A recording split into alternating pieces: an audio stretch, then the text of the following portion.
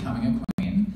And it's about a young guy who goes through some really tough family stuff and heals himself through drag by becoming a queen.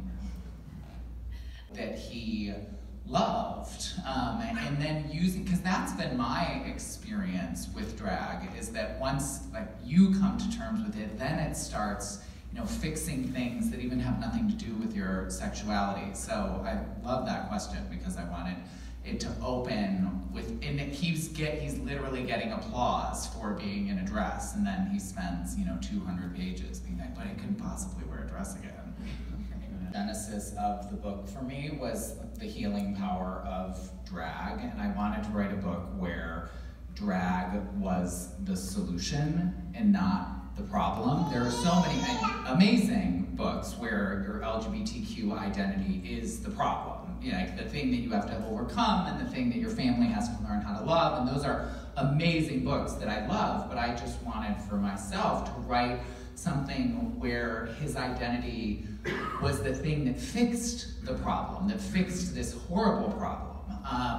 And so the healing power of drag specifically, I think, is a really sneaky way to heal because you are a character. And I myself have processed many emotions that I would never articulate as myself. Like I would never, even to my closest friend in the world, be like, I'm sad that guy broke up with me. But in drag, I can be like, I'm sad that guy broke up with me. No, I'm not sad, she's sad.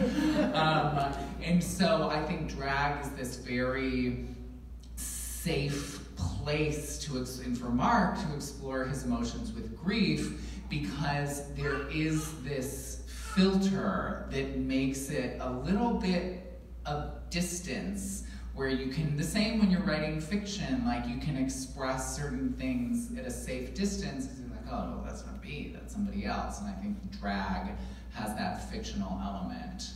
And it just has healed a lot of things for me, so I kind of wanted to, tell the children. This can help a lot. Love it. Oh, not like I'm well, we are in a church. Just lean in.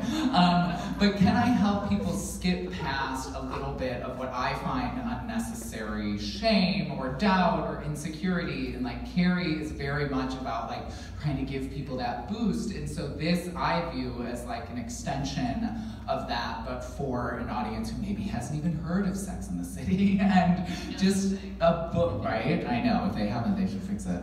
But just a book that like tries to get in there and maybe help fix insecurities before they have time to fully set. Yeah, I love that idea.